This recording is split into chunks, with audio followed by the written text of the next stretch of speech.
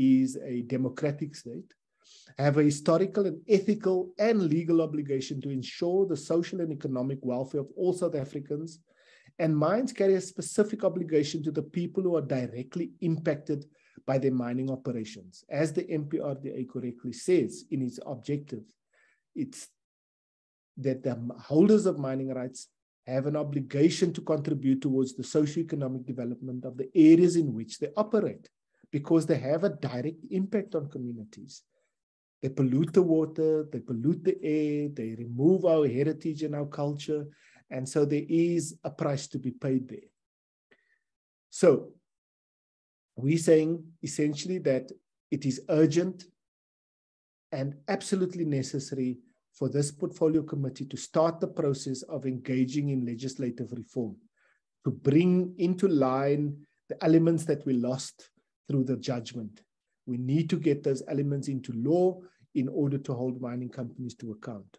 We do, however, support the call by MACUA for a transformation council that includes community, labor, industry, and the Department of Mineral Resources and Energy, so that all parties can meet quarterly, at least quarterly, to discuss transformation in a structured and consistent way, and so that hopefully they can lead towards a legislative proposal that would be broadly acceptable to all the parties, but specifically to redress the shortcomings of the current legislation with regards to transformation and development of communities. We do reject the claim by MACUA that the problem that the mining charter judgment has uncovered is merely one of a lack of standardized reporting. Instead, our research shows that there is a fundamental lack of focus on the developmental objectives and the place of communities within that process. So if the law is not mandating companies and requiring companies to engage with communities in a more consistent and concerned way, then they will continue to ignore the developmental objectives and imperatives that comes with a mining license.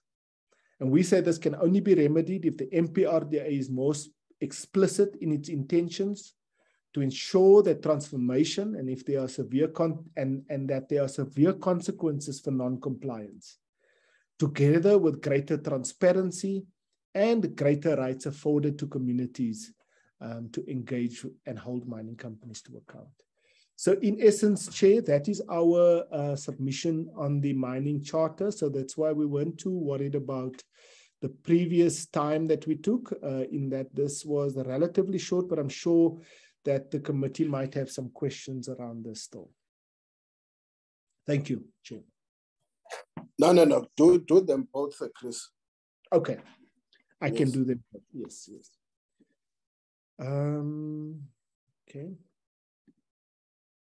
Then, as regards to artisanal mining, I'm going to hand over to Paps Letoka in a little while, but let me just frame our contribution in this way. That as far back as 2016, MACUA had called and hosted a conference, which we believe was the very first conference in South Africa to exclusively discuss the issue of artisanal miners. Because it was very clear to us from our work in communities that this question of artisanal miners was a challenge, because they were being criminalized. You know, black bodies being criminalized is not new in South Africa, but it is problematic. And so we raised this issue together with the fact that we had been approached by miners in Kimberley, artisanal miners in Kimberley, and we had started to work with them, where we mobilized thousands of artisanal miners to go to the DMRE and to demand that they be legalized. As many of you know, eventually those miners were granted a permit to mine. They're still mining today. And it has gone some way into at least addressing that immediate crisis that was emerging in Kimberley at the time. So here's an example of an area that needs to be legislated, which wasn't dealt with adequately in the MPRDA, and which we engaged the DMRE as far back as 2016 on the need to amend the legislation to deal with this question. As the timeline shows, that the DMRE failed to deal with it in an appropriately urgent manner. Instead, in 2017, we made a submission to the Minerals and Petroleum Board with regards to the need to regulate the artisanal mining sector.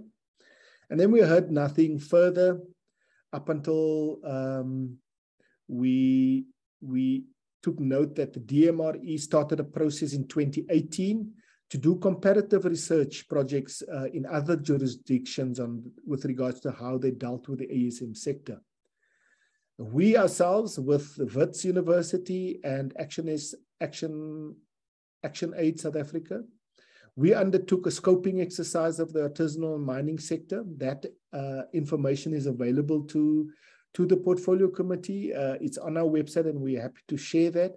It was, which in our opinion, and we haven't seen anything else yet in the sector, the most extensive survey of artisanal mining, which showed how the economy was being developed through this artisanal mining process, how these miners at the local level were generating income, how that income was spreading into the community, adding value, and in essence, doing what the MPRDA set out to do, which is to distribute the wealth of the mineral resources in a way that the MPRDA is not able to do. The MPRDA is very much focused on large-scale mining operations. It has an element of small-scale operations, small-scale mining, but there again, we're talking about, in terms of artisanal mining, those are big projects which artisanal miners are not able to access. But artisanal mining does offer us that opportunity, and that research shows it very clearly, how artisanal mining impacts the extent of it, where they're located, how they're located, what the size of the sector is, and so forth. So we've done that research, it's there.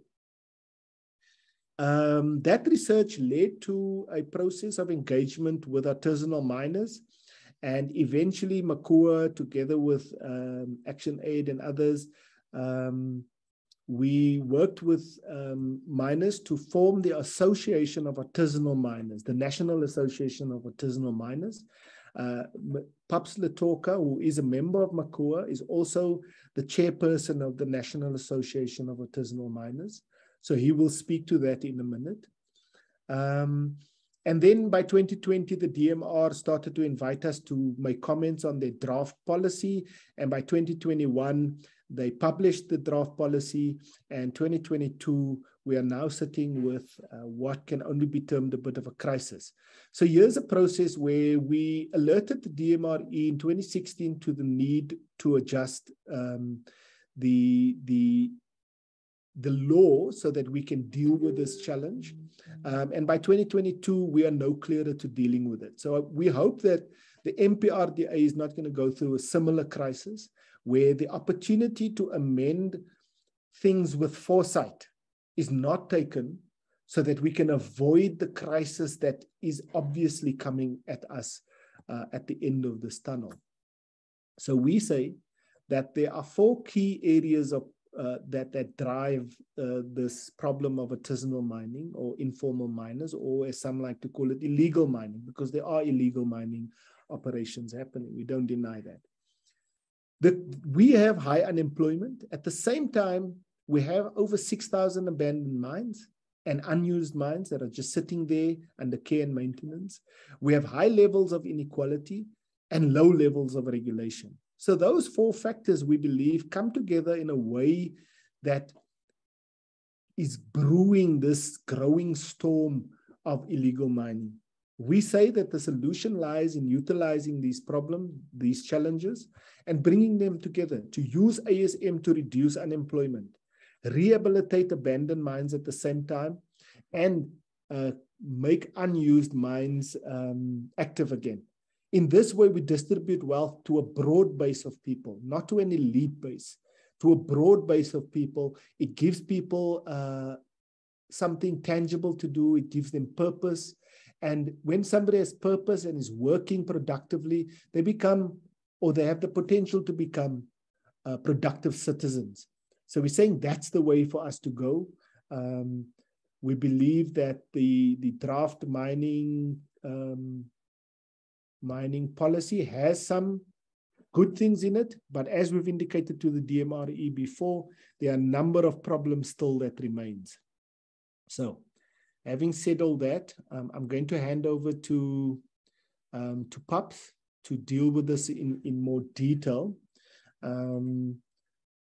But before I do that, let us say, I will leave this particular slide to the end where we can wrap the conversation up. So, Comrade Paps, would you like to come in at this point and just speak to your practical experience in terms of how you've experienced working at the coalface of artisanal mining?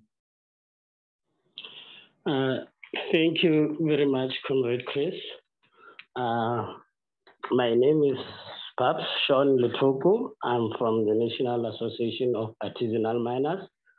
It's an organization of men and women from mining communities of South Africa who are practicing a subsistence form of work through self-regulation, using rudimental tools to extract minerals to put bread on the table for themselves and their families.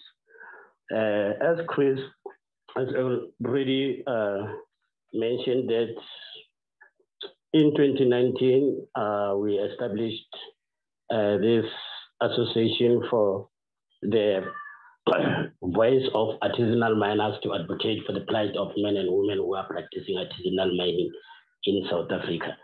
So yes, in response to our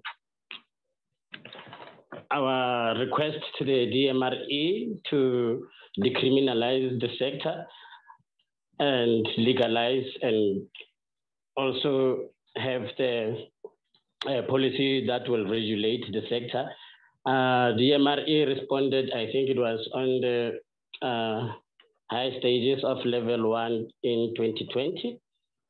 They started with the development of artisanal scale mining policy. So the challenge that we I will highlight the challenges that or this one of the things that some of the clauses that we made a submission on, and we found that at the final policy, some of the concerns that were incorporated on the draft before are missing. So our challenge is also with regards to our challenge on the ground is with regards to the implementation of the formalization of the artisanal scale mining operations, since there is no structure in place that is formed to implement. So there's no implementation structure in place until to date. So the problem that we are having is that the policy is not being amended into law. It shows the final stages to the parliament and also the attention of the president to sign the policy into law. So since we have alluded that we were part of the policy developments, part of the policy development stages.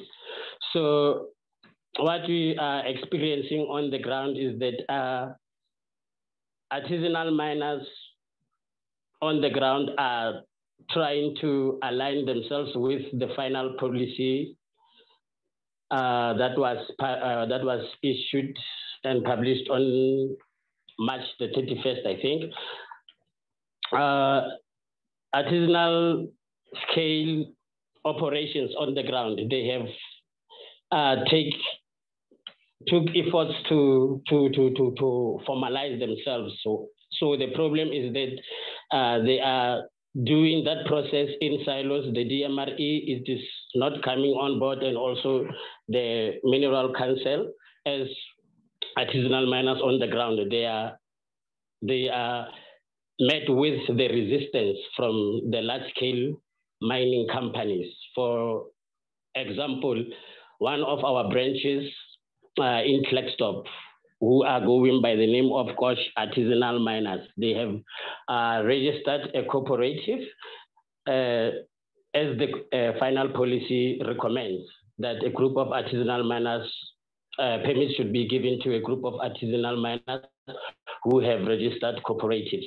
So artisanal miners on the ground are having a problem that of implementing the process, because they are the one who are practicing this activity, and the rest of it is felt by them.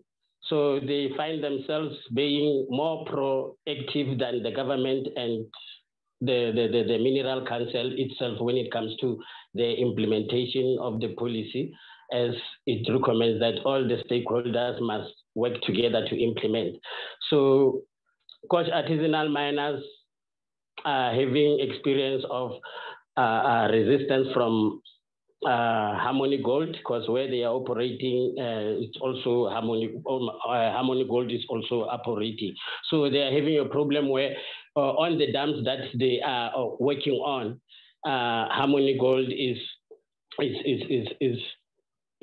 not coming forth to the table, and also we are having a problem that the regional DMREs on the ground, they are not in sync of what the national DMRE is doing with regards to artisanal small-scale mining policy. So the branches on the ground, they are having a challenge that whenever they are going to their regional offices, the regional offices, they don't have any directive. They don't know on how they can go on, because of there is no structure, there is no implementation structure in place to help artisanal miners on the ground. So they are met with more human rights violations. They are still experiencing police brutality in all of our branches that are taking efforts to formalize. They are working in silos. There's no DMRE that supports them. There's no also large-scale mine companies that support them. So they are still met with resistance, and they are being harassed by the police. As also we have also realized that also the SAPS members are not aware of the efforts that the government has embarked on with regards to addressing the challenges of artisanal mining. So those branches that has the desire to formalize and to see a consistent and transparent policy in place that will manage and facilitate their operations, they are having a problem of resistance and from other government departments that are not in sync with the DMRE's plan on formalizing and decriminalization of artisanal mining. So all that burden to give awareness to all this stakeholder department, it is left with National Association itself to make sure that they are giving a policy awareness to this lower government department stakeholders. So also the issue that we are having on the ground is also during the policy development, the stigmatization also issue was left out. It was never addressed on the policy on how the government is going to deal with the issue of stigmatization, because currently also what we have found out was that many people still regard artisanal mining and informal illegal mining as they cannot differentiate. So there is a definition concept that also we are struggling with it on the ground, and also the issue of how to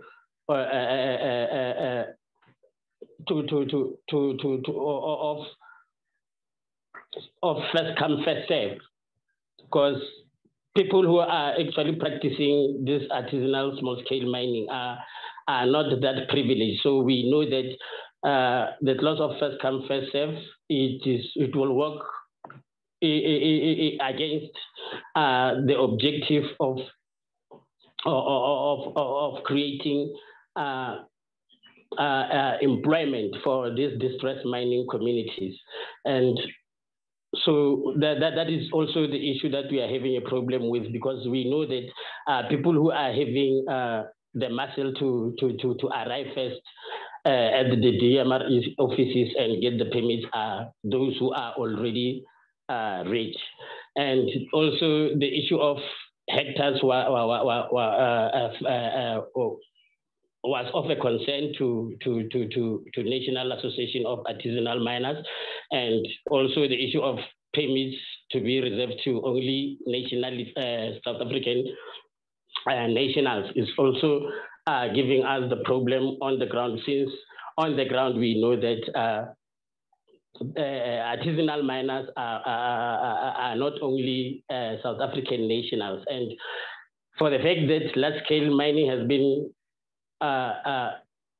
using other nationalities from outside our country, and there was never a problem with regards to that. So why it should be an issue when it comes to artisanal scale mining? So we see it as something that is going to create a problem in future if it is left out without not being addressed properly. We'll pause there for now and maybe wait for the questions if there are questions. Thank you. Thank you, Pops. Chair, if I can then just wrap this up very briefly then, to say that in our view, artisanal miners have never been recognized within the current mining regulation. The MPRDA, as it currently stands, excludes artisanal miners. And one of the concerns that we have is that there has been a broad effort to criminalize those who are engaged in artisanal mining activities without really understanding the drivers of it and how artisanal mining is in the long term able to contribute to the South African economy and dealing with the question of unemployment and wealth distribution. We are of the view that the discrimination against poor and marginalized communities.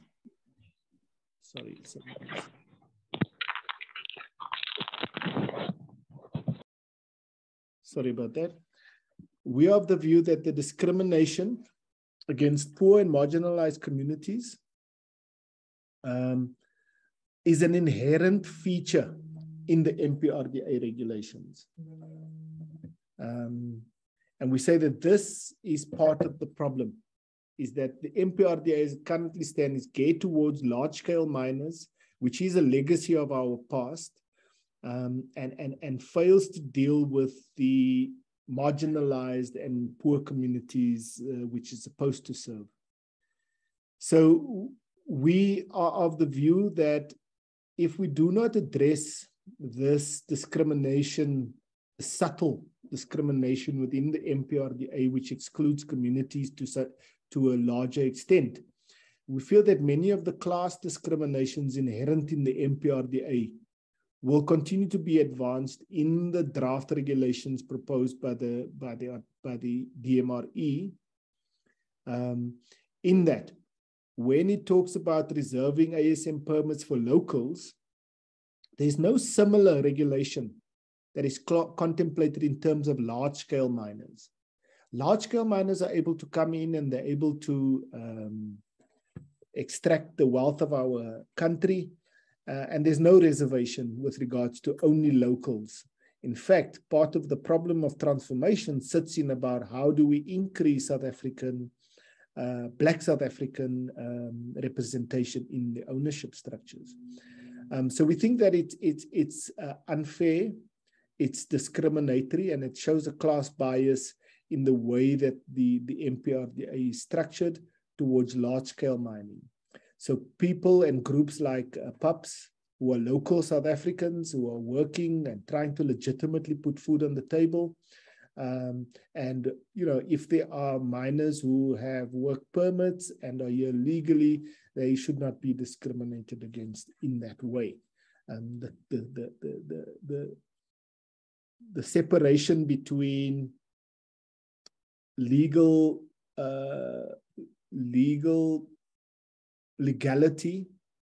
and nationality should be separated.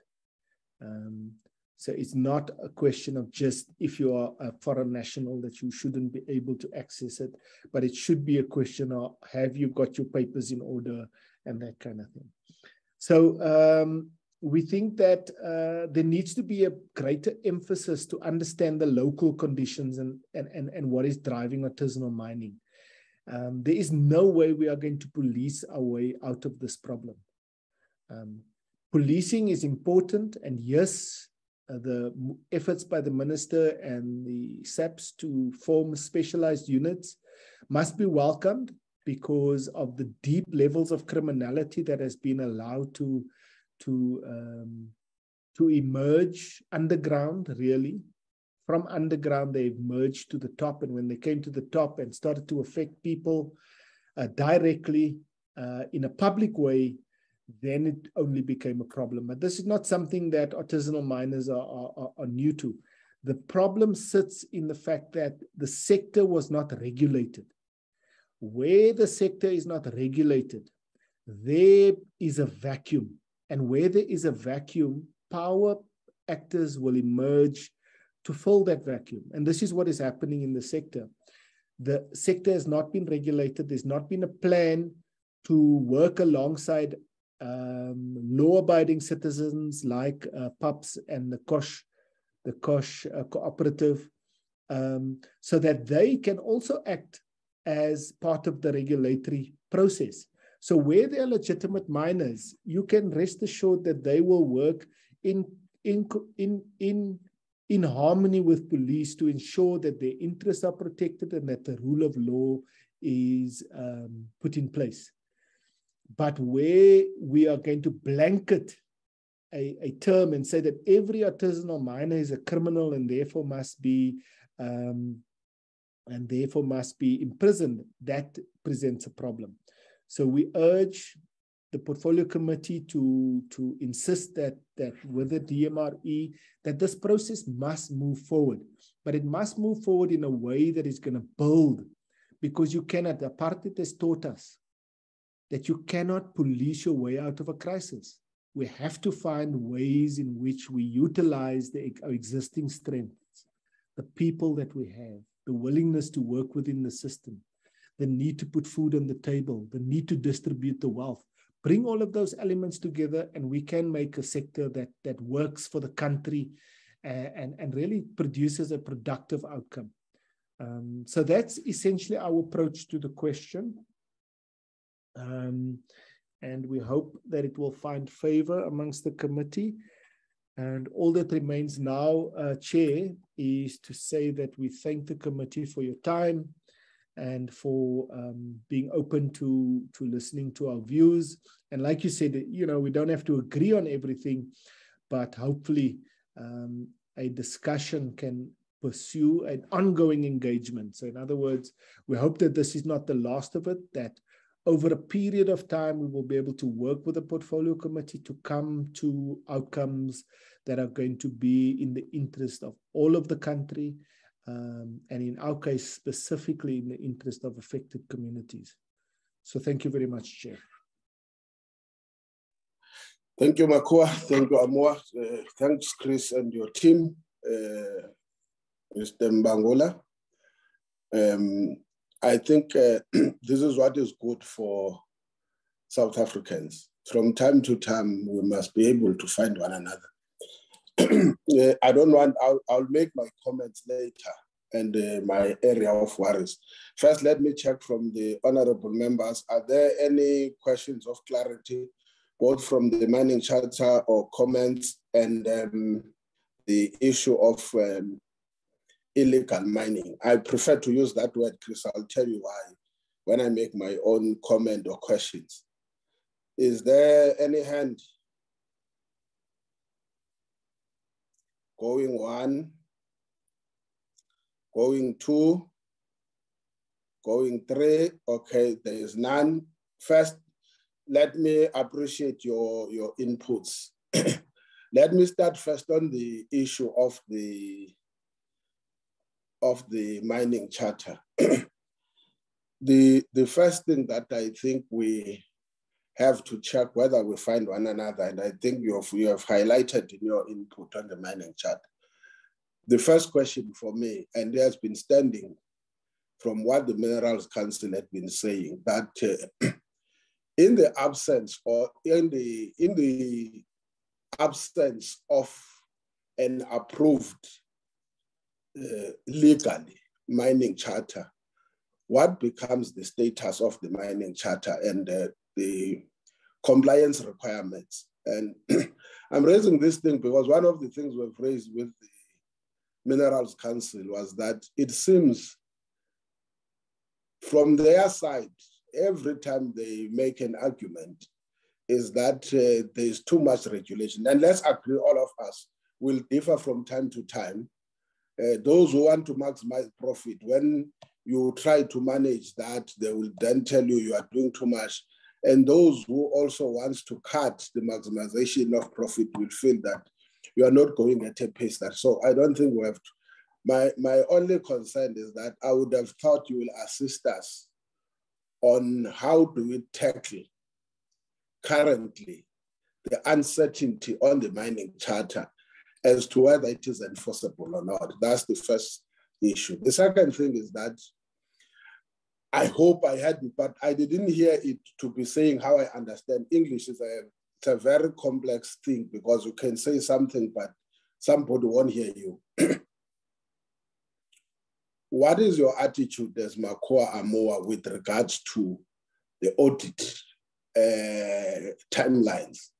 For an example, part of the problem in the mining charter has been that compliance with the requirements of the charter, which was at some point over 10 years period, is that the only time where you've got an outcome of compliance on an outcome will be on the last year. There are no intervals where you say at this pace, for instance, if the department comes and present its annual targets and annual performance, but also its term of targets, then annually it will have to put something. Within that annual period, it will have quarterly reports that we can be able to measure and say, at this pace you are going, one, in this financial year, you won't be able to meet your annual targets. You will dismally fail in terms of your annual performance. But lastly, in terms of your expenditure patterns, you won't be able to achieve what you have placed for yourself to achieve. And when we look at that over your 5-year period, which is your term, you won't be able to meet those targets that you have set for yourself over the term. What is the attitude of MACUA and WAMUA with regards to the lack of time measurements on the performance and the fact that that mining charter currently leaves an uncertainty on its status of enforceability? The third area that I think I want you to say open, because I'm raising this in conjunction with the first part, and I'm not intending to revoke what you were saying or the past of misunderstanding. The nature of the performance of a portfolio committee is obviously subject. The first thing, like I said, even when we were at our meeting, that don't you think at some point, let me put this broader question, don't you think at some point, regardless who takes the first initiative, we need to look at the system that we adopted post-1994? I'm raising this thing because you are talking to leave this commit, but generally, you are talking to a parliament that has got the least budget compared to the least budget of the departments, but it is expected to provide and conduct oversight. Don't you think we adopted, put it simple, don't you think that we adopted a executive-friendly system as far as governance is concerned? And how do we attend to that? So that the issues that you are raising, the third point, the fourth point, which is linked to this in terms of this, don't you think all of us have a duty, including particularly yourselves as key stakeholders, I regard, and I said, we don't see you as enemies, but as strategic partners that can guide from time to time, depending how we relate, because that's a different story. But don't you think that there is a problem that where the actual accountability has to take place? For instance, when the committee was conducting the gas amendment bill, one of the things we realized was that in most of the areas where we're going, there would not have been, I'm not saying there were no interaction with yourselves as the stakeholders. On the point that we're raising on legislation, we may not at least talk about prior drafting by the department, the executive authority. But let's talk about, our view has been, let me put it from a committee point of view, that before the Committee of Parliament goes, there must at least have been within the executive authority a comprehensive consultative process on what it is proposing, so that the points that you are talking about to say, yes, you want to amend this or you want to put this thing that is new, our view is this. I think at times where there is the conflict start is that only when the Committee of Parliament takes what now has been presented. Unfortunately, that's what the legislative process of Parliament says. It says a committee can decide whether it wants to do public consultations or not. Now, in most of these situations, is that when you arrive there, we find that it's for the first time, and there's nothing in law that says the same way Parliament committees are supposed to conduct public hearings, it is supposed to be the case with the executive. I'm saying part of the things that might arise now out of our experience of the gas amendment bill is that there has to be an concerted effort. How it is done procedurally, it's something else that even the executive must conduct similar exercises as the committee does. But fifthly, as we make this proposal, how can we manage, because some of the things we're talking about are more technical. For an example, we may like to say, I may give you an example where we had a misunderstanding. We may like to say we're going to KZN. When you go to KZN, your wish is to go to Hammersdale. I'm making an example, or is to go to any part of eThekwini municipality, whether Mzinyati, which is in the north.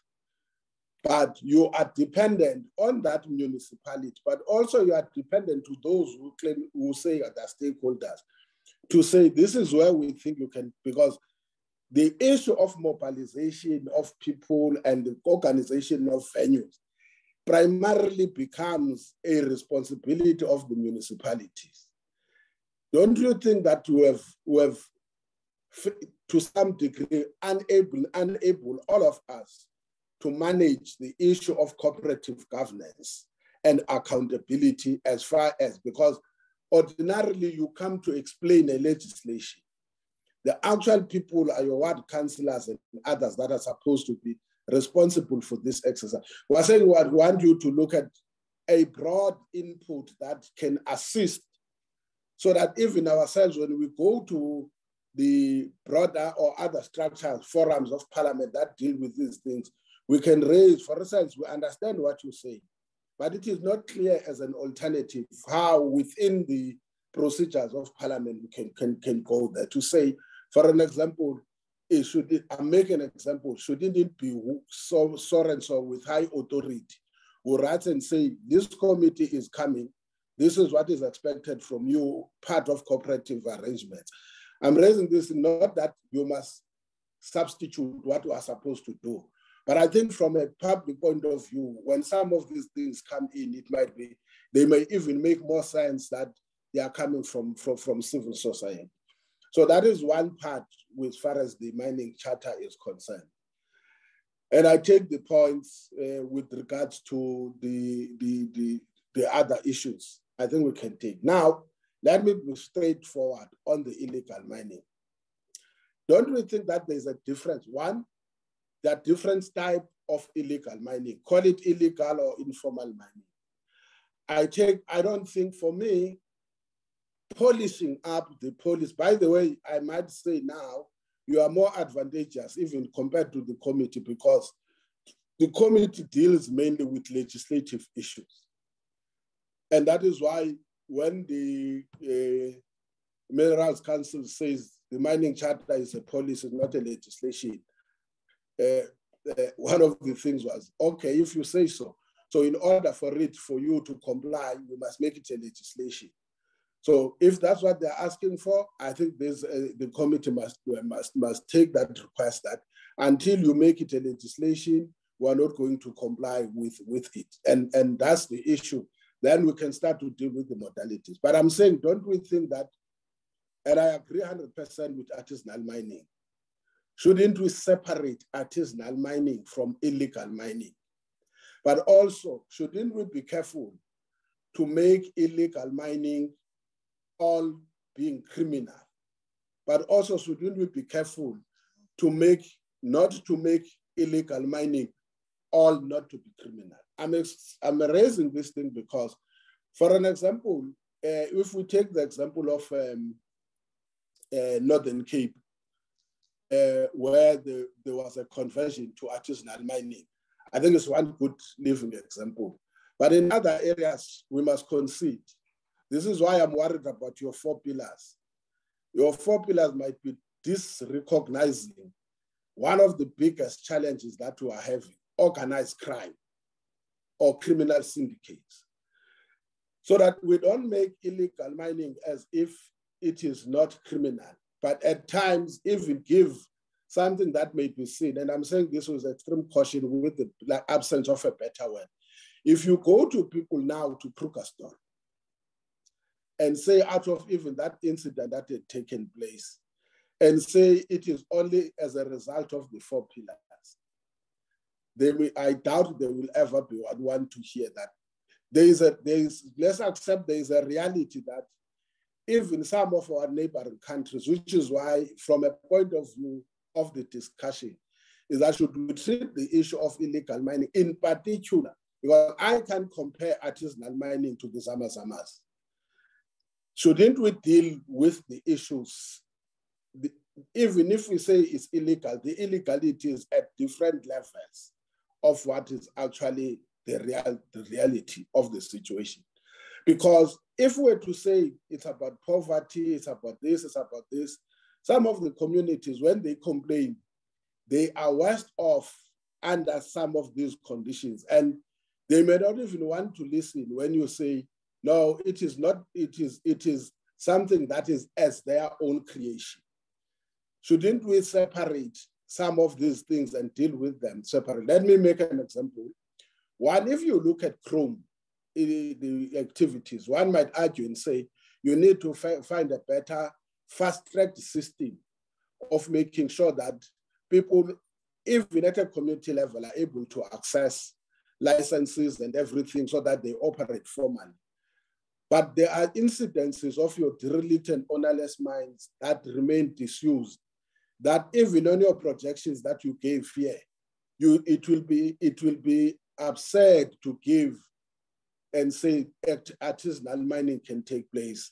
Because in some of the areas where these illegal mining activities are taking place, they are a threat to residential spaces. 1, 2, they are a threat generally and a risk in society, because in some of these cases, those mining activities are even include the mining of pillars. And we all know that in order for you, when you do mining, one of the things you must leave there for the balance, to remain balanced, is to leave some of the pillars. You can't mine the pillars. And the incident that's currently we're still sitting with it, trying to find a solution to, which is the Lily Mine incident. Amongst the accusations that are being made was that the company that was responsible for mining there, for that to collapse is because they were now mining the pillars.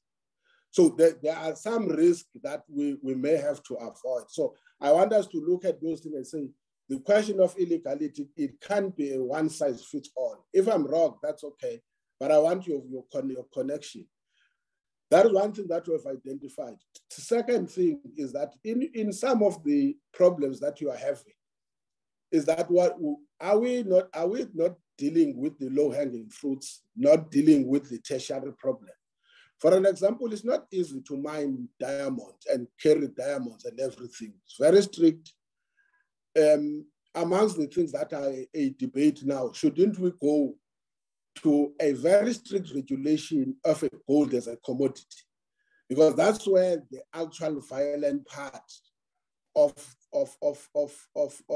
illegal mining takes place. The third one, because even if you were to arrest hundreds of them, as long as you are not dealing with the high syndicates, which are the ones that might happen in one way or the other to be carrying formal licenses, or if there's such a thing, or who might be legal, but the products they are carrying might be finding a way to be refined so that it becomes legal, not in an illegal way. Shouldn't we start to work on that? There is a talk, for an example, that at an international level, gold must be categorized in that similar fashion, including from a UN and so forth. The last point on this issue of illegal mining is the fact that when you look at it from the violent side of it, one of the things is the contradictions in legislation. Like you say from your MPRDA, let's take the Krugersdorp case, or let's take even many of the other mines, that active mining stops as soon as the BRPs, the business rescue practitioners, come in. For a longer period, there's no activity. And in the absence of that activity, that's when attraction of illegal activities and territorial wars now, because it becomes more like a gangster platform. Part of the things that are in consideration is how do we harmonize and reduce the period with regards to the issue of licensing, and enforce the principle of use it or lose it, and the ownership, regardless of business rescue practitioner interventions, have to be guided by giving more due recognition on the primary legislation responsible for licensing. I'm just throwing those things so that we may find that there are certain areas, for instance, on artisanal mining, I think you may have your take. There's generally a view in the policy that the limitation of artisanal mining is that it doesn't talk about underground mining. It talks more on open cast, not necessarily on underground. I think some of those issues are things that we can say, let's find a mechanism, and if it means from a committee point of view, we invite the department to make it this presentation with regards to, I think that's what we can do, to the draft policy on artisanal and small scale mining. I think that one may not be a big issue to do, and then come back, especially with the inputs that you have given us as shortcomings. I think that will empower this committee. But I think let's accept, or shouldn't we talk about the bigger problems? Let me give it to you, MACUA, if there is any response or take you want to make on these things. I was just raising the issue that in some areas, these communities believe that their own freedom or independence or way of life, of living, is taken away, not just even by undocumented, let's try and say, but all that they will tell you that it is not them and they don't want anything to do with what is taking place in that area. And therefore, perception might develop that the same victims we make as if they stand to benefit out of that exercise, or they are responsible for the criminal activities that are taking there. Let me hear your take, MACUA and WAMUA. Chris? Thank you, Chair. That's quite extensive. Thank you very much. Let me try and just deal systematically with some of the issues, and then I'm sure that if there are any things that I miss, our delegation will be able to just cover that. So I guess the first question that you asked was regards to the status of the charter. Where does it stand? Look, our view, Chairperson, is that before the judgment, the mining charter was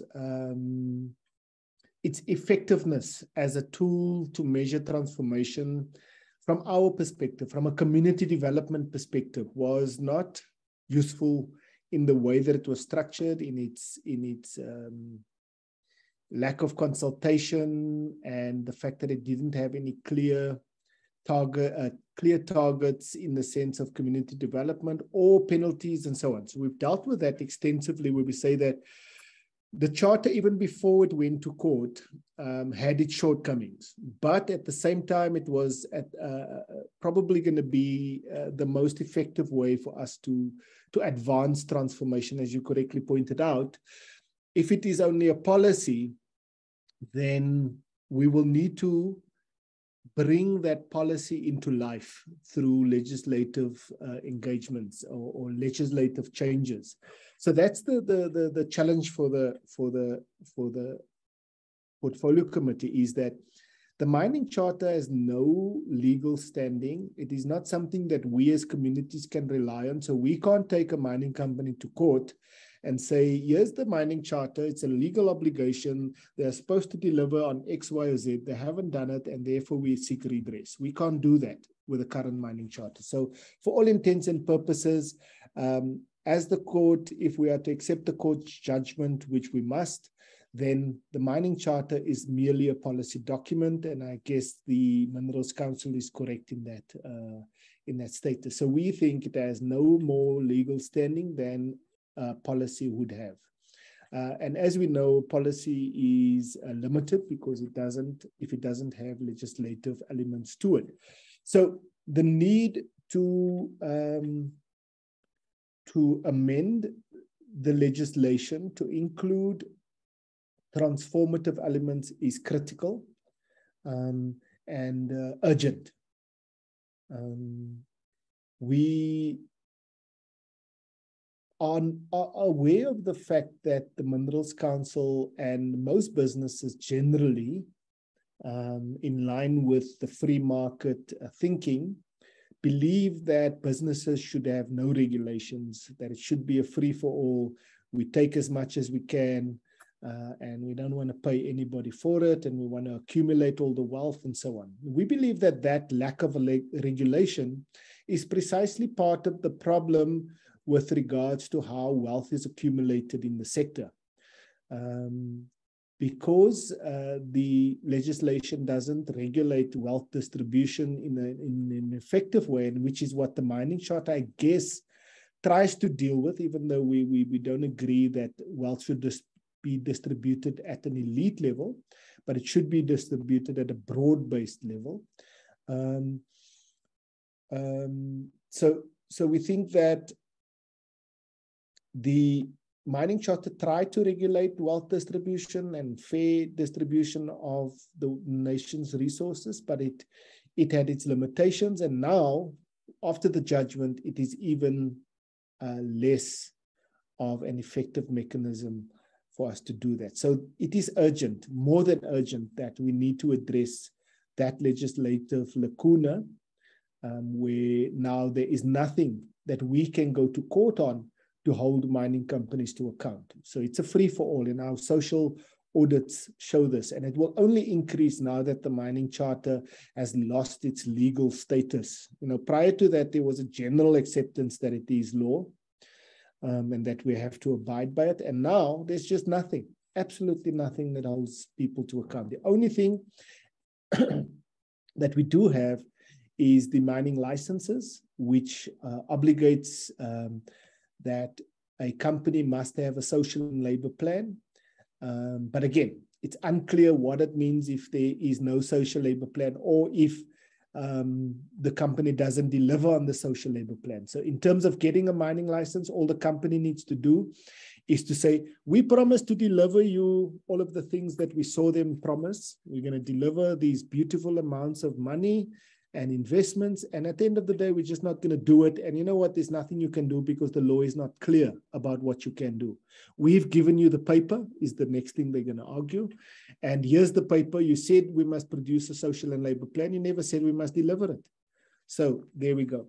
So for us, it's very clear that is an urgent need to rectify that. And so whether the Minerals Council like it or not, the fact of the matter is that they are the products of colonialism and apartheid. They owe a debt of obligation to this nation, to this people, to mining affected communities. And the Portfolio Committee, as a democratic parliament, has an obligation to ensure that that happens according to our constitution. So for us, there is no uncertainty around the mining charter anymore. The court has dispensed with that. It is very clear that the mining charter has no standing, and that the Portfolio Committee needs to do something about it. In terms of the audit timelines, look, we understand and appreciate that projects, by its very nature, needs time, and that the first part of a project is often the planning phase, and so you will not see much happen in the first year, most likely. You might not even see something happen in the second year, but after the planning has been done, and if you've done your planning very well, the project should be up within the third year. So a 5-year timeline is workable, and it's not always helpful to measure it in a micro way. But the fact of the matter is, there has to be penalties. There has to be a level of compliance that is expected, because management is one thing, right? So managing it is one thing, but to expect the Portfolio Committee to manage it on a monthly, yearly basis, I think is asking a bit much of the Portfolio Committee, given, as you correctly pointed out, Chair, that the Portfolio Committee has been combined. It's got two very big portfolios that it deals with, both minerals and energy, and it has a small budget, limited staff, and limited time. So for us to expect the Portfolio Committee to do that kind of monitoring is just not feasible. But what we do say... No, sorry, please, I don't want us... No, I don't do that. All what I was saying is that, don't you think that we should build in, so that when we do the mining charter through the legislation, yes, we should build in timelines? Because the problem with the current arrangement is that you don't have timelines. You only realize on the last end of the charter as allocated that there is no compliance. And the fight now becomes whether there is compliance or not. But if you had regular timelines, you will measure whether these people will meet. That's the context. So, no, I do appreciate that, Chair. I'm going to get to that now and say that, so yes, timelines are important, but what is more important for us, Chair, is that there are consequences for non-delivery. So the point that I've made to the Minerals Council before is that the Minerals Council was bragging just recently to the Portfolio Committee about its $1 trillion turnover, or Rand turnover. And when we look at the kind of projects that the Minerals Council or mining companies generally take on, which generates 1 trillion rands worth of turnover, then those are massive projects, huge, complicated, deeply intense projects. Now, when it comes to community development, where they take 0.15% of that, then suddenly this very effective wealth generating industry is not able to manage R1 billion worth of projects. Now, that seems to me to be a pointer towards risk and reward, right? Mining companies are going to put the energies and make sure that things happen if there's enough reward in it, or if there's enough risk in it that their non-compliance will hurt their bottom line. The fact of the matter is that development does not bother them. It is a flea on a massive elephant. It is of no consequence. It is a mosquito in their ear. They feel nothing for it. So what we are saying is, if we want to prioritize development, the penalties and the consequences need to match our desire to see development in the sector. So yes, it is about time management, but more importantly, it's about consequences, about the risk and reward. So, you know, for us, that would be the important element in it.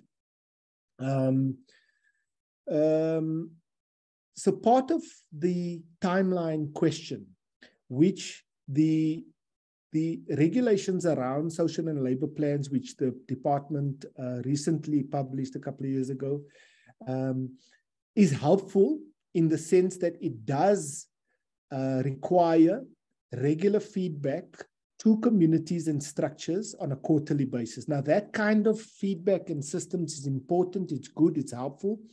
But what we need to do is the MPRDA needs to strengthen the role that communities can play within those feedback sessions, and the requirements upon mining companies about the transparency and the nature of how they report back. So we need to tighten that up, and then communities can play a role in helping to manage timelines and helping to hold mining companies to account. Because the fact of the matter is that the DMRE does not have the wherewithal to do all of the regulations on their own. So it would be wise, in our opinion, to rope in communities, to give them additional legislative support that will ensure that mining companies are going to be held to account. So in other words, where an organization is able to engage in this quarterly report backs, and an organization like MACUA can undertake a social and labor social audit, you know, let's use those mechanisms to hold the mining companies to account. But it needs legislative backup, because at the moment, when we do engage with mining companies, they still ignore us because there are no penalties. So that's part of the challenge which we need to talk about in more detail, and which I'm sure we can't do right now. In terms of the comprehensive consultative process, we agree 100% that there has to be a lot more consultation before it gets to the portfolio committee, and before the portfolio committee is put in a position where you were with the gas amendment bill, where the DMRE failed to consult with us effectively, and in one instance where the regulations on resettlements and a couple of other things was done. You know, we tried to engage the DMRE, and they just ignored our inputs. They just kind of continued to go ahead, despite our objections, despite our concerns. And that leads to confrontation and conflict. So what we are saying, and what we have proposed to the portfolio committee, is let's legislate a process in which there has to be a consultative process before it gets to the legislative stage, and that it must include all the relevant stakeholders, including communities, in a process, so that when it comes to you, it is not about controversy, it's not about confrontation, you know, it's about process and advancing. So we think that that must be built into the legislative process, so that we can ensure that that you know, doesn't become a time of confrontation, but rather a time of reconciliation and cohesion. And so, yes, the executive, in our mind, does carry too much power. part of what we are asking the committee to deal with is to devolve some of that power, to say to the executive that, yes, you have the power to give licenses at the final resort and all of that good stuff, but there has to be processes, checks and balances. Any good system will have a check and a balances. The voices of the affected and interested parties must be incorporated. It must be there. And, you know, we have to have that process. So we say build that into the legislative process so that when it comes to that public participation period, that it is a period of cohesion, a period of advancing and not of confrontation, as I said. Coming to the artisanal mining issues, absolutely we must separate illegal mining and syndicates and those organized criminal syndicates from the ordinary people like Paps Letoka, who are basically just trying to put food on the table. There must be a separation, absolutely. Our members, including the members of NAM, are completely opposed to criminal syndicates. We do not propose or suggest or support any activity that seeks to usurp the role of the state. We don't support activities that threaten communities in the way that these organized crime syndicates do. We work with a lot of communities that are faced with these criminal syndicates, and we have suggested in our proposals to the DMRE, and when the time is right and you are hearing those submissions, we can take you through them. But essentially what we're saying is, again, part of the solution to the syndicates is to involve communities in a more structured and coherent way. So we're saying that where cooperatives are formed and where, for example, they are mining close to communities, that those cooperatives must be accountable to the communities in the same way that a large-scale mining company is going to be. They must be accountable to the communities for things like pollution, things like, the way that their members operate within the community, and the things that kind of revolve around that. So there must be a process wherein if a site is allocated to a cooperative, that they are accountable to the community, and that the community must be seen to be broadly benefiting from that. In that way, if we involve the communities in that kind of oversight, that kind of participation, the space for illegal syndicates to dominate the vacuum shrinks. We make it smaller and smaller until we are able to deal with the problem in a holistic way. And so we say part of the solution to dealing with the illegal mining is to involve communities in a way. And we've detailed our recommendations in that regard in our submissions to the DMRE, and we're happy to share that with the committee when the time is right or upon your request. So we say, yes, let's separate illegal mining. Let's promote proper legal mining through proper cooperatives in which the value and the benefits of those processes accrue to the community as a whole. And yes, we have indicated to the DMRE with regards to underground mining. We have made it clear to them that we believe that the policy must deal with underground mining. If you cannot just ignore this problem, it's not going to go away just because you haven't legislated for it. In fact, it's going to increase, it's going to exponentially grow. So we say there has to be a way to do this. And what we are saying here, Chair, is that there are two things. The DMRE and large-scale mines have not made a plan for what to do after mining. So in many of the towns that we find the illegal mining syndicates, it's in towns in which mining is on the decline in a big way. But the large-scale miners and the DMRE have not made a plan to rehabilitate and close off the mines. That's part of the problem. So we say that if in the policy and in the way that we unfold this plan, that communities are involved in rehabilitating and closing of the mines in the way that I described previously, then we have the opportunity to, again, isolate the syndicates and to make the space smaller for them. And over time, we hopefully will get rid of it. But there has to be a way to use the existing structures to support communities so that the communities can take control of their own lives and their own situations and isolate these syndicates.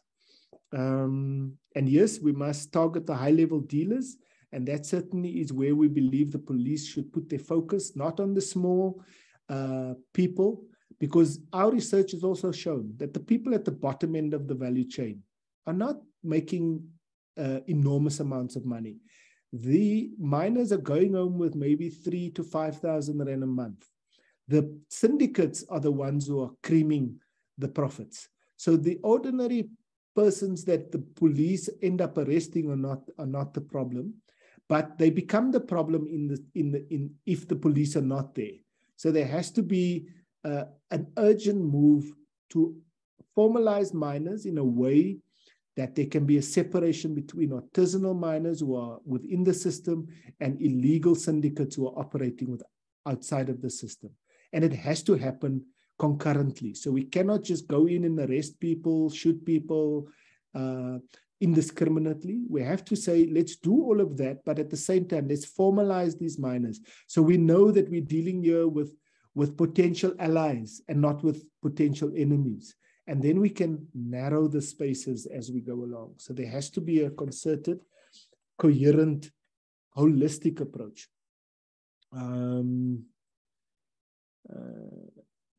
Yes, so yeah, so we believe that as the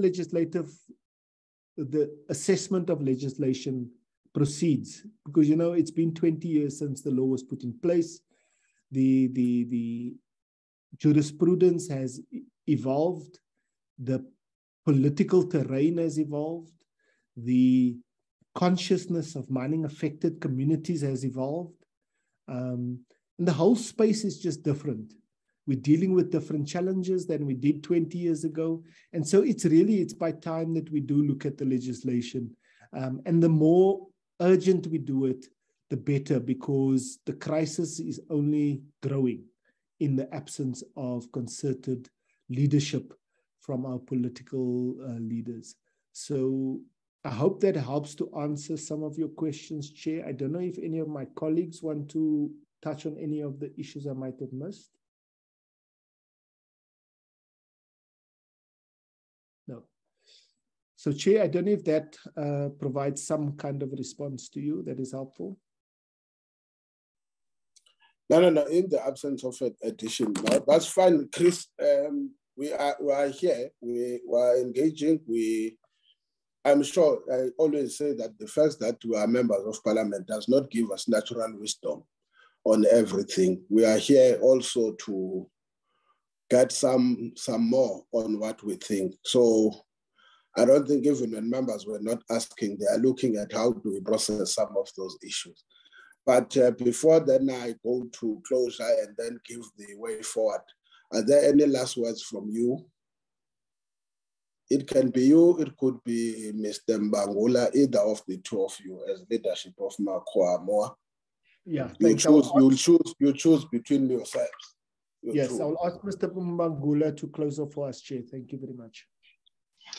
Okay, thank you a lot, Comrade Chair, and the Portfolio Committee as a whole, really for using this day to give us a platform to communicate with you. We really highly appreciate that. And to our comrade in MACUA for, again, joining this meeting, we very highly appreciate that. We believe, again, that is, if this kind of platform will be open for us, a lot of things will be dealt with in an appropriate way, and will open up other opportunities for those communities who are not aware of these platforms. And I believe that is, if we can work with this way, mining as a big contributor in our community, in our economy, will obviously benefit or everyone that is hosting it. We like to hope and believe that we will have another time to talk again and set things up. Thank you a lot, Chairperson. Thank you, MACUA and WAMUA. Honorable members, we are almost at the end of our meeting for today. The committee will revert back to yourselves. Most definitely, can I request again to yourselves, Chris, please don't wait until it's late. We are currently faced with these problems.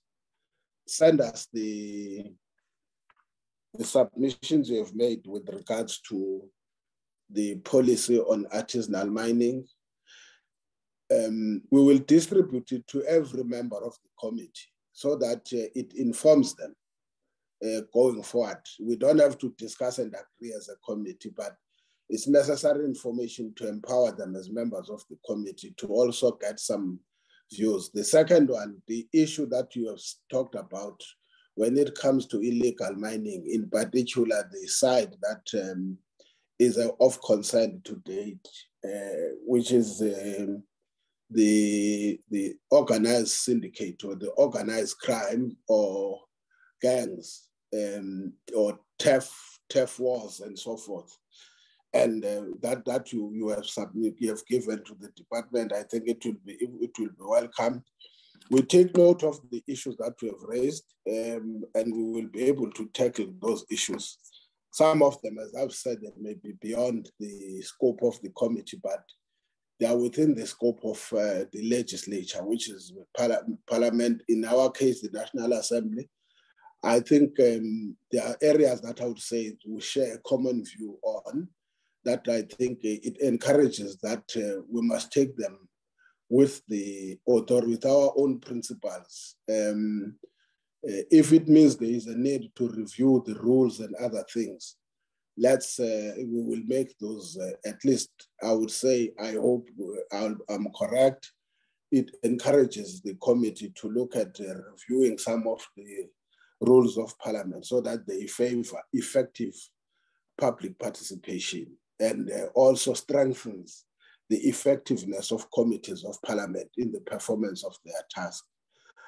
At this time, I'm sure we have dealt with many of the issues, and thank you very much with such I think it has been a very constructive engagement, and we hope, as you have said, that we'll continue to engage. Like I said, Chris, it's free. I'm always available, but it's better when you talk, you know that you talk to leadership. Feel free to contact me on any other matter. For now, especially that we don't have any better system or official system. In some of these issues, especially when we are going to deal with legislation, I know now, in relation to the MPRDA, we've got the Upstream Petroleum Resources Development Bill that is being proposed by the department. I will say at times, don't wait until the formal processes of Parliament, because as we have said in the last time, sometimes all these issues are subject to the rules of Parliament that are not flexible. There's nothing wrong with that. We want to bring, just 2 lines, we want to bring to your attention that when the bill, or as the bill is gonna be presented to yourself, please note that we have got the following. It may not be in terms of the substantive, it can be the procedural matters. Please be made aware that as people who represent mining communities, who have not seen public consultations with affected communities.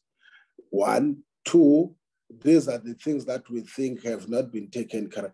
It assists the committee then when it then invites the department to present on its first briefing, to brief the committee on what it is proposed, whether it's a new legislation, whether it's a new amendment. to then take those into cognizance. As it takes them into cognizance, it may utilize what you would have given it. For an example, to check, have you consulted? What were the procedures? Which areas you went to, you see? So that we know that, because I'll be honest with you, even if they speak to MACUA and WAMUA, it doesn't mean they would have consulted the communities, because Parliament in the main talks about public consultation must go to the people, not to structure, not necessarily. It's not wrong to engage structures, but it must go to the people. So it will help us then to get some of those things so that we preempt some of the exercises, rather than, for an example, our experience, most of us on the Case Amendment Bill, when you go to people, you would not have asked certain questions to the department because it is presented anew to you. You only, when the public hearings, you go to the people, start to get much more opened up minds that, oh, okay, there's this limit, there's this issue, there's this issue. Now it means when we come for the second time with the department to say, what is your take? Unfortunately, we would not have corrected them to say, even before we go and consult with the public, can you go and sort out 1, 2, and 3, and then you come, they give you an opportunity to rectify 1, 2, and 3. So my request is that even if we don't necessarily stick to our formal procedures, when you have picked up that there is this particular legislation or proposal that might come to the committee, please give us hints ahead. We're not saying we'll agree with you, but at least you are alerting us so that even by the time we go after engaging the department, by the time we conduct public hearings, we also know now that there are these factors that must be taken into consideration. But on that note, thank you very much for this fruitful engagement. Thank you very much, honorable members. Can I then declare the meeting adjourned? The meeting stands adjourned. Thank you very much. Not yet, Chair. What is it now? Minutes. Ah. 4 cents, Chair. Do you still have the energy for? Let me check first my one. Remember, some members are going to join the house today. 2, 3, 4, 5. Oh, we are. Can we go to the minutes? 6. Yeah, I can flag them. Chair. Yes, Honorable Malinga. Are we doing this in front of our guests? Now, minutes, every meeting of the committee is open to the public. But they are free to leave if they want to leave.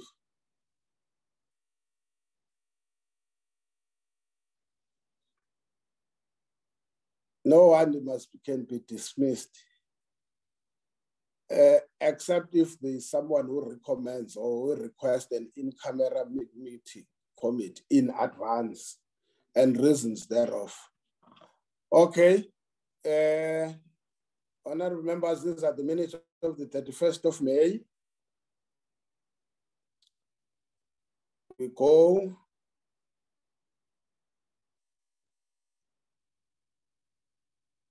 Leave item 1, 2, 3.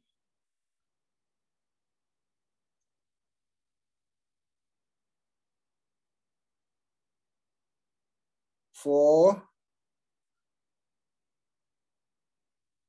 5. The only thing,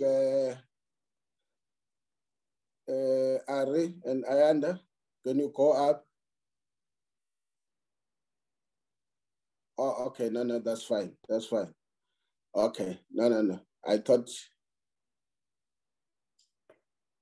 it's about the adoption. Okay. Any more of the minutes?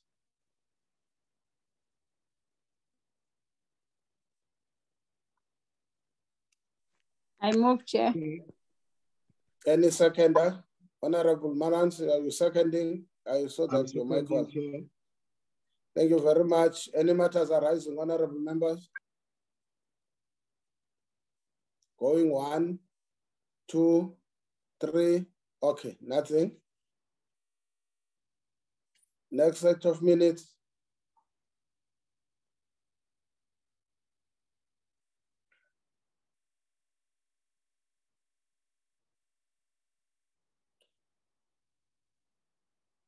One, continue, Ari.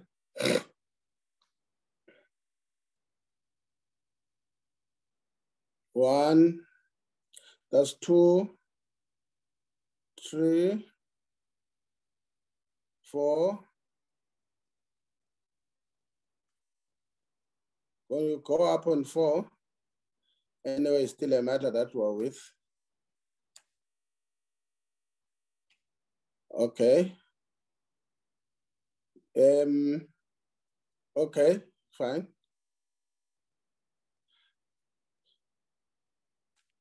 Any move of the minutes? I move, Chair.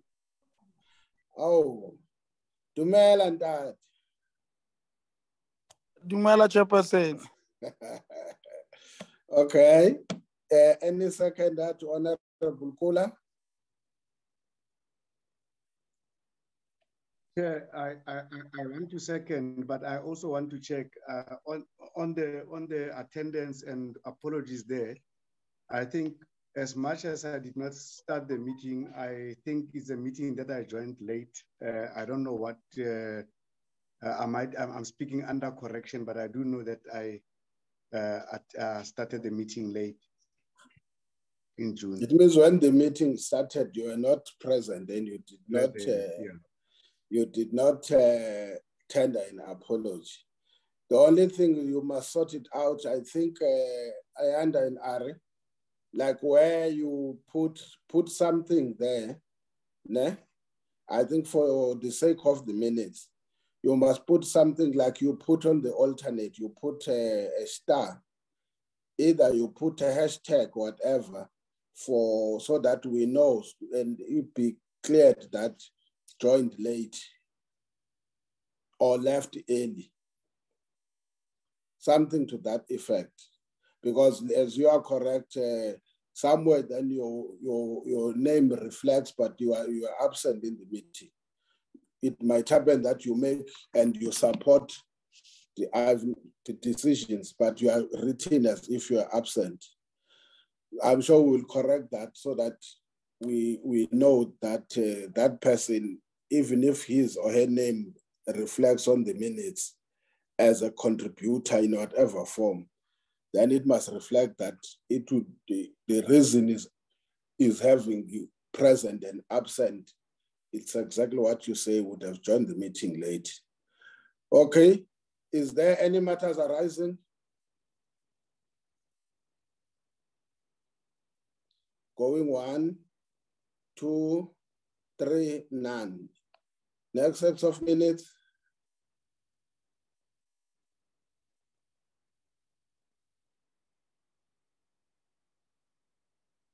Oh, what a break. 1, 2, 3,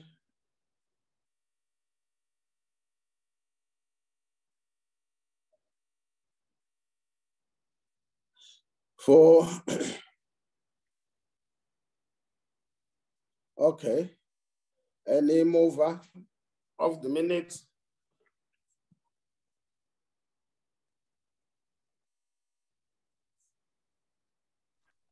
I move, Chair. Any seconder?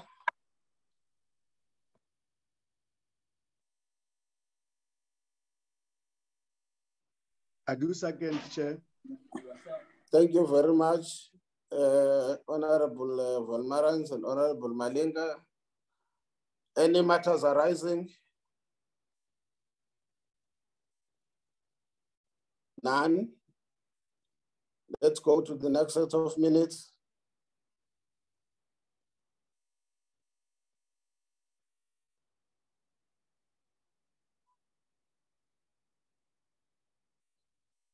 Go 1, 2, 3,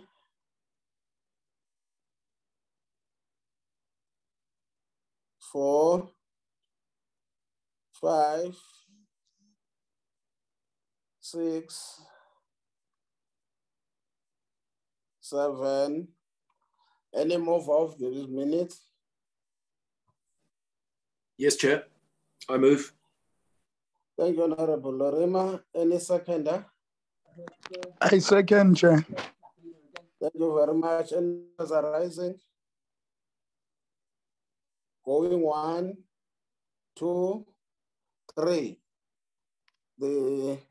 Is there any other minutes, Arif, even for today's meeting? Okay. No, Chair. In the absence, can I then declare the meeting adjourned? Is there, I understand the correspondence, honorable members. We will talk about that when we have got a proper feedback next week with regards to the oversight visit. On that note, honorable members, the meeting stands adjourned. Thank you very much. Till next time. Thank you, Chair.